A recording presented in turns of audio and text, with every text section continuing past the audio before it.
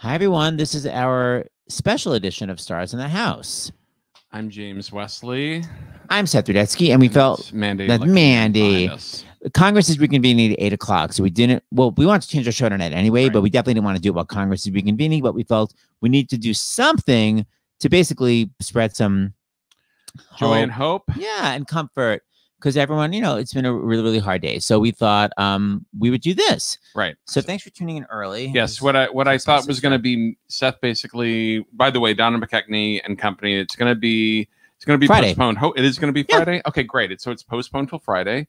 And what I was planning on doing this evening was watching and multitasking, watching the show and also culling clips for the Waltons. But because that is on for tomorrow. So talk about a comforting show from a different era, about love. So that's coming up tomorrow. So, but we have a few clips. Yeah, we're showing some exclusive, basically songs that we think are going to be inspiring and full of hope, because we have to, you're not going to get anywhere if you just feel despair. So we're trying to fill you with hope. And these are really kind of cool exclusive clips. And we brought on two friends who are going to be with us in this shortened half hour because like Seth said, we're going to finish at 8 o'clock. Yeah, because Congress is coming back at 8. Right. Back and better than ever. So Llana and Javier Colon, they're going to come and join us in a minute. But in the meantime, Seth, this is still, by the way, for the Actors Fund. And we'll give you some updates tomorrow on them and how much money, the millions and millions and millions of dollars that was distributed in 2020. We have our production meeting on Wednesdays, and Maggie from the Actors Fund told us the incredible amount of donations that have come in and the incredible amount of money that has gone out. Yeah, it's interesting. I just was looking at a tweet from a friend of mine who was starring in a Broadway show, and I was like, wow, he hasn't worked in 9 months and he has a family. It just, I don't know, just suddenly hit me. I was like, he doesn't have any income. And you know what? It's a long time. And on that point, Maggie did say that if you are a performer or behind the scenes in the arts and you've already gotten a grant from the Actors Fund, you can reapply. That's amazing news. That's big news. Yeah. So tell other people that you know. And I think a lot of people don't realize the Actors Fund, as we always say, is not just for actors. It's for anyone in the entertainment industry, no matter what you do. And you go to actorsfund.org if you need help. But if you can give any help, because we are collecting donations tonight, if you can, we got a half hour. What is information? starsinthehouse.com or text Fund 2020 to 56512. We probably won't get to the donation reading them aloud today, but we will tomorrow. So so forward your donations. Of course, the donations at Stars in the House. And we'll read them. So we do want to we're gonna do quick pictures because like I said, we have so many people who work on our staff that are in Georgia. Yeah, it's amazing. And Cicely, who does our web design, these are her friends of 25 years, and they went Hi, Cicely. voting. Yes, Queen. We have a lot of Georgians. Yeah, we have. My God, at like the highest positions. We have like our other producer, Maura. Yes, it's interesting. It's we have a lot. So I wanted to show Cicely's picture with her friends there. So Seth, set up the first song before we bring Llana on. Yes, so this is the perfect song. So we did this thing called, by the way, we're going to do a deconstruction of all of our posters behind us. We got a request from a viewer. We will do that. But one of the shows that we do is Concert for America. And we started it on January 20th, 2017. And we did it for a long time. And this is from one particular Concert for America that we did at, what the hell is the name of that place? The Cooper Union. At the Cooper Union. And it was specifically for the National Immigration Law Center. Actually, for 5 different ones. The next year was for National Immigration Law Center. That was for 4 immigrant rights services organizations that were along the border. 2 from Texas, 1 from Arizona, 1 from California. Correct, Mundo. So we wanted a song. This is a really cool performance. We wanted a song that would give, basically what we need right now, which I think is perfect, really patience and hope. It's like we can't get everything solved this minute, and we need faith that it's going to get solved. So the song is literally called Patience and Faith. And it's a song that you would have seen and heard from this very woman on the big screen this past summer if the pandemic had not hit, the In the Heights movie. Yeah. So she's one of the stars in the In the Heights film, singing her song Paciencia y Fe. It's the original star who played Abuela, Olga Merediz, who got to play the role in the movie, which, I mean, I can count on my hand the amount of people that have originated a Broadway show and got to do the film. So this is now the microphone is peaking a little bit, so just so you know, it's a little buzzy, but she's still have your remote nearby. Well, but it's only a little bit. It's not like it's too hot. It's not like it's too loud, but it just buzzes a little bit. But that's because she is old school. I mean, she is like jaw dropped. So good. So powerful. So and just so you know, if you don't know the story, there's a big lottery, 96,000, and no one knows who won the lottery, and that's why she's talking about a ticket at one point. But here it is. This is what we all need: patience and faith. Here we go. Calor, calor, calor,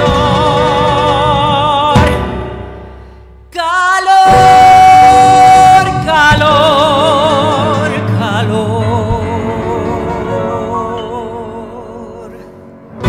Ay, mamá, the summer's hottest day.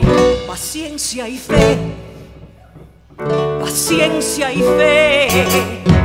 Ay, carajo, it's hot, but that's okay. Mama would say, paciencia y fe. It's hotter at home in La Víbora, the Washington Heights of Havana, a crowded city of faces the same as mine. Back as a child in La Víbora, I chased the birds in the plaza, praying, Mama, you would find work, combing the stars in the sky for some sort of sign. Ay, Mama, so many stars in Cuba. In Nueva York, we can't see beyond our street lights. To reach the roof, you gotta bribe the super.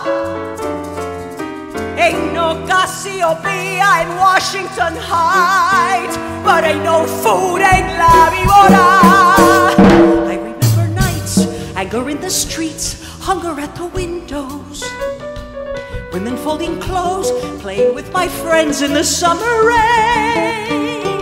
Mama needs a job, Mama says we're poor. One day you say, vamos a Nueva York. And Nueva York was far, but Nueva York had work. And so we came.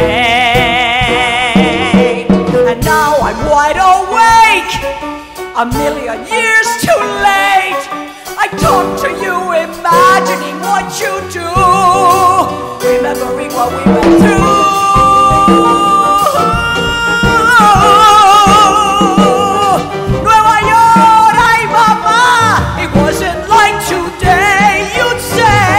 Paciencia y fe. Paciencia y fe.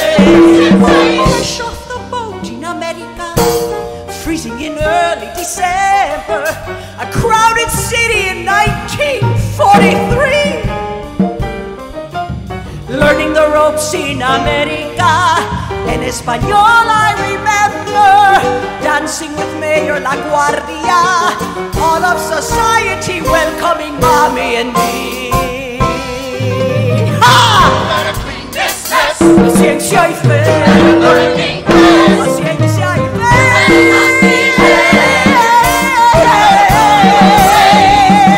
You're better off than you were with the words of La Víbora. Sharing double beds, trying to catch a break, struggling with English. Listening to friends, finally got a job working as a maid. So we cleaned some homes, polishing with pride, scrubbing the whole of the Upper East Side. The days into weeks, the weeks into years, and here I stay.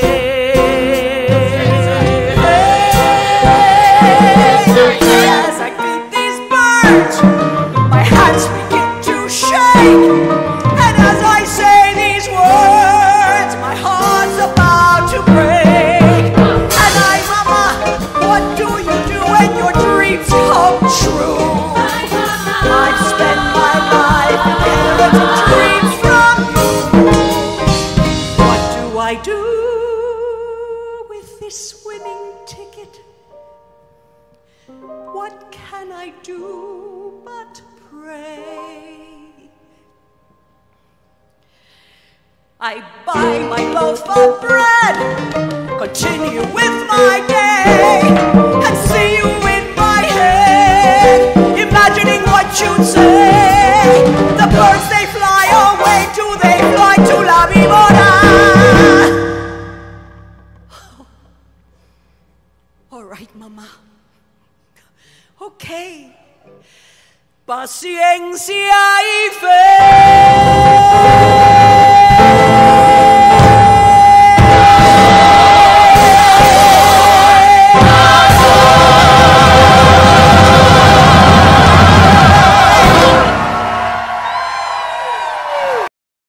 Yes.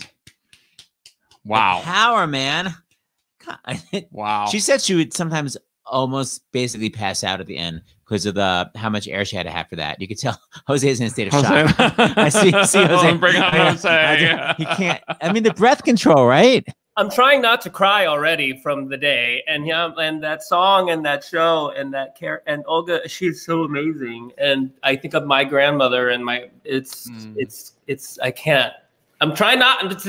I'm having a day here, guys, and I'm trying not to keep it together. And then you asked me to invest in Olga singing that song live, and it's like I can't. I'm literally crying because I can't. Anyway, hi. Free to be you and me. It's all right to cry. Jose, one of the reasons that we asked you to come on was because what happened today is not unlike what you grew up with. So I thought maybe you could, if you don't some mind, hope.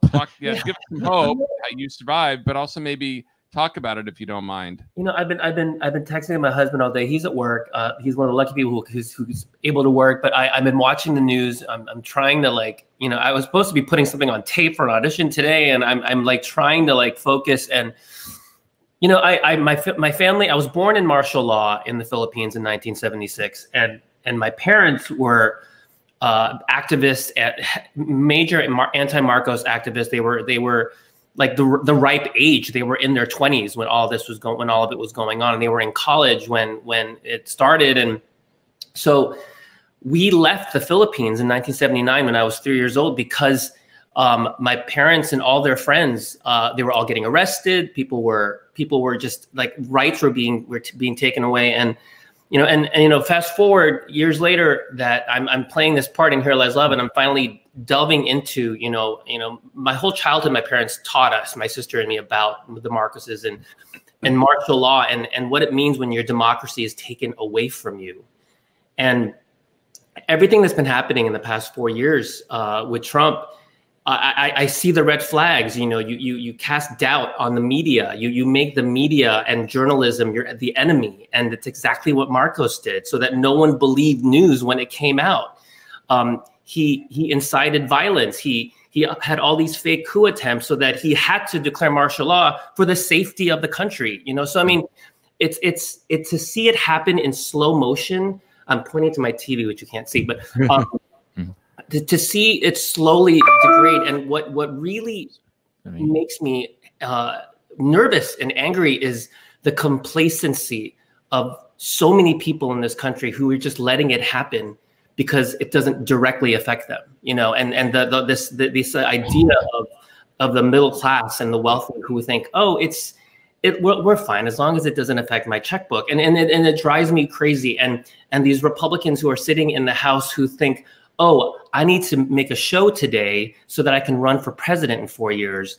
And it's just feeding the monster. It's feeding this monster. And okay, so I promised myself that I was not going to go into this downward spiral, but I need to say out loud that it can end. Like this kind of behavior, martial law ended in the Philippines because the people finally took control and said, we're not going to take this. The Philippines was a young country. We were colonized by 4 different countries for 600 years. Like we barely had a government that wasn't controlled by the Spanish or the Americans or the Japanese or the so it's like we were a young country. We didn't know how to handle our democracy. And nowadays we still don't, because it's still a mess over there in the Philippines. But like democracy is delicate. It needs to be cherished, and it needs to be protected. And I'm hoping that at 8 o'clock, when Pelosi and maybe Mike Pence, he's the president of the Senate, when they reconvene, they need to say something important. I hope President-elect Biden says something again tonight to say, like, this is not okay. This is not okay. It's making me so upset. But I took a spin. I was just trying to and when the news broke that they were going to reconvene, there was a shot of hope of okay, They're gonna do something. They're gonna say something. They're gonna make it official. And hopefully these Republicans who wanted to make some stupid show of idiocy today, hopefully they will reconsider so that they can just sign, seal it, and deliver it, and then we can move on. And we can. It's. I'm sorry, I'm babbling now. I don't know. No, Jose. You know what? One of the things I love that you did that I'm sure your parents would be proud of you of was this past weekend. I'm going to put up the picture. Tell everyone what you did this weekend. Well, I did a Knock for Democracy. It's a phone banking, and the only reason I did it was because I kept seeing that my dear friends Celia and Rory were doing it, and my friend Crystal Joy Brown. They've been posting about it. With their organization, Stacey's Drama Club, and. We sit in utter. I'm only gonna talk for myself, but I sit in utter privilege that I've got a house over my head, a roof over my head, and I'm not going to a food bank. But I want to help in some way, and I want to do something. And phone banking was like the least I could do. I could take 2 hours of my Tuesday this week and 2 hours of Saturday, make some phone calls. I've learned through all the phone banking I'm doing is that we actors are specifically. We have the skills that are good at phone banking. Like we're outgoing. We're used to talking to people.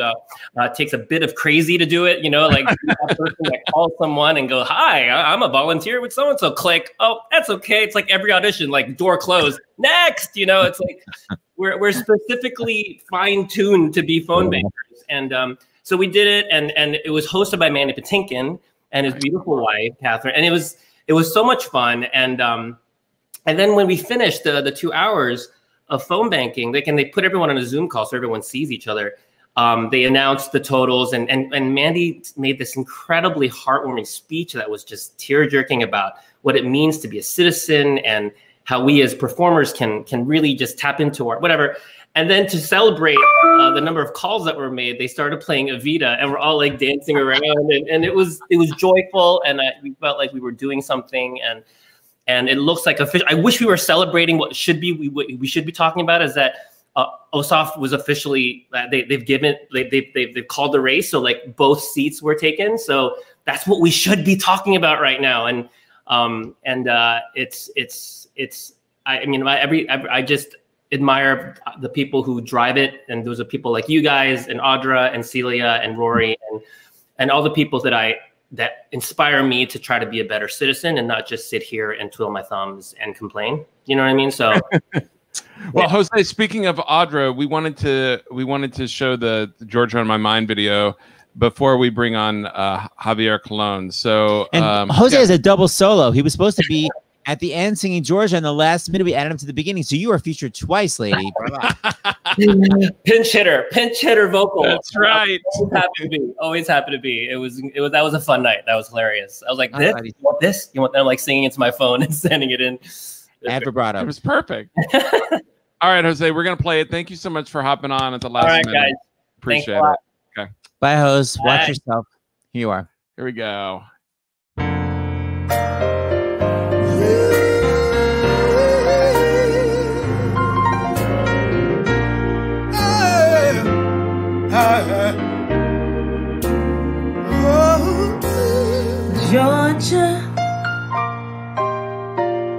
Georgia,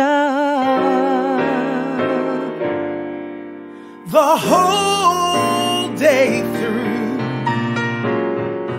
just an old sweet song keeps Georgia on my mind. Georgia on my mind.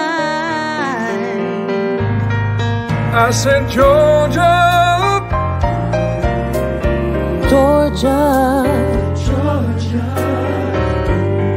A song of you, comes as sweet and clear as moonlight through the pines.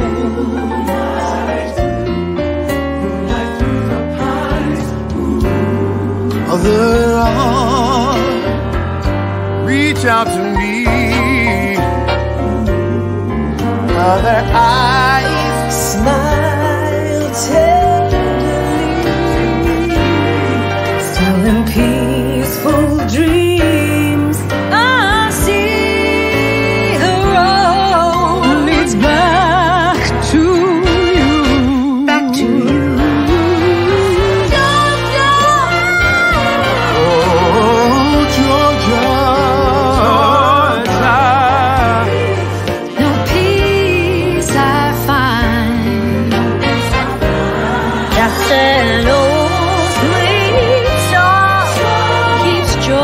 Georgia. On my mind.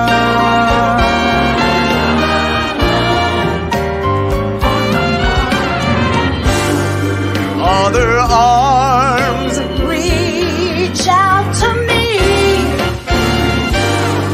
other eyes smile tenderly,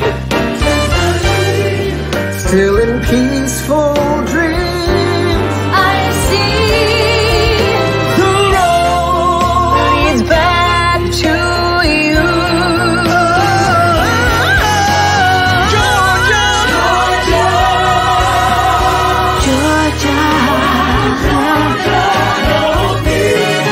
Your peace I find. just an old sweet song keeps Georgia on my mind. On my mind. Singing this song for you.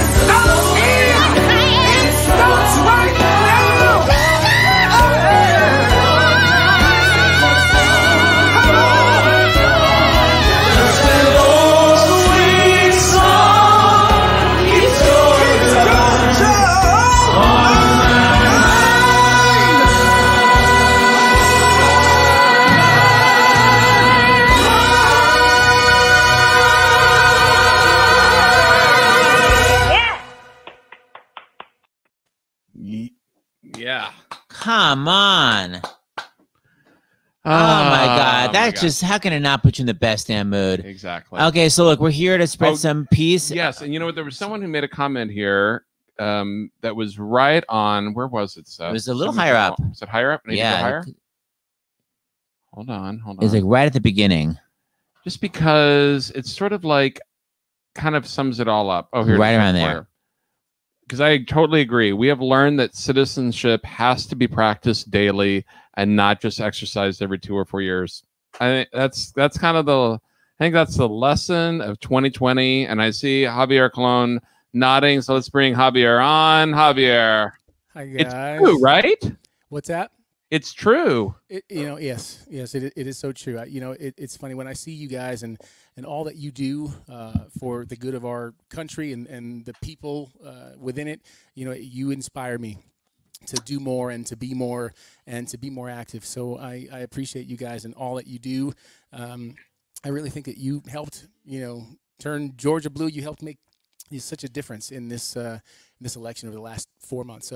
3 months. So thank you guys. These are awesome. Javi always says yes. Whenever we have a social justice project, he always comes through. Even when it's like 20 minutes notice, like today. My God. And it's fully warmed up. So look, we want to make sure that we're over by 8 o'clock. So we want you to launch into your song. We want Javi to sing something that's about peacefulness, hopefulness. And even though, by the way, Javi speaks like a baritone, his voice sits 45 octaves up. So I'm up. I literally tried to start singing along with him, and I was like, can't even hit the note. So this Javier Colon is sounding gorgeous on one of my favorite arrangements that he does. We're going to take ourselves off screen. Thanks, bud.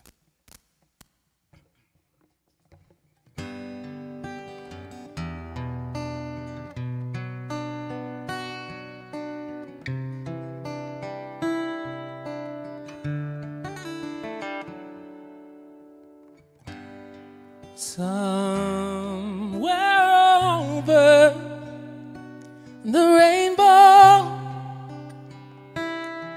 way up high, there's a land that I heard of once in a lullaby.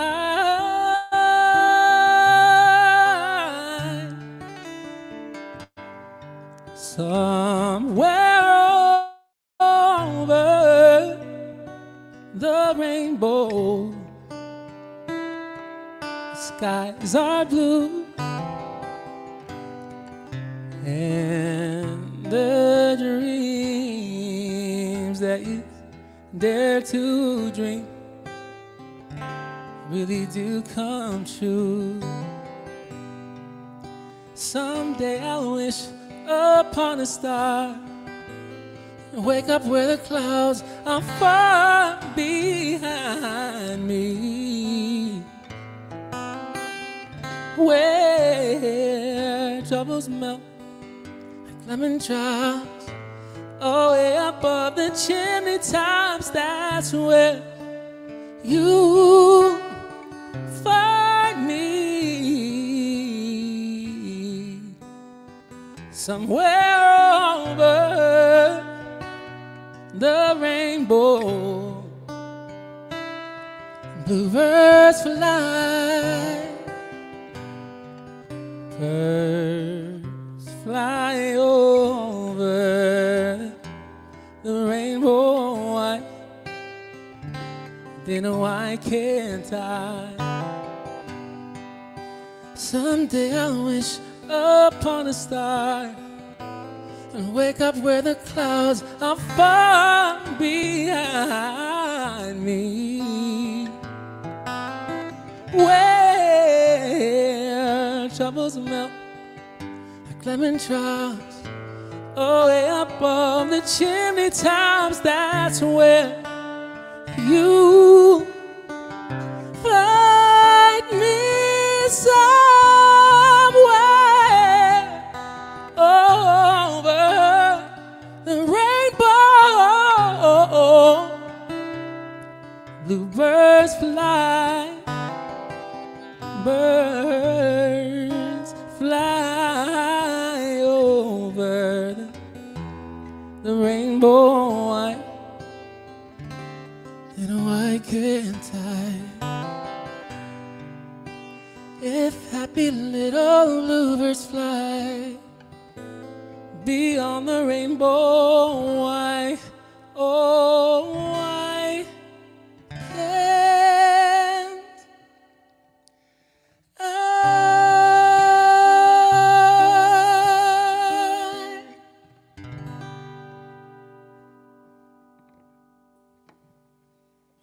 Beautiful. Wow, so beautiful. Oh my God. The fluidity and the sunniness of your voice. All right, Javier, we love you. We were both just saying, oh my God, you got to be on Broadway when Broadway comes back. We got to work on that. Oh gosh, I was just talking to somebody on the socials today about that very thing. I would love to. It's always been a dream of mine and something I'd love to make happen. And you've helped me come closer than I've ever been to doing that, for helping me get some auditions set. So I appreciate you very much. You are the best. And anything for you, you let me know. You're so special, man. Okay, this was a beautiful night. Thank you for being here. Thank you, everyone, for watching. And Congress is back in 1 minute, so let's celebrate, man. And we'll be back tomorrow at 8 o'clock. Back tomorrow at 8 o'clock. Say hi to your family, Javi. I will. Take care, guys.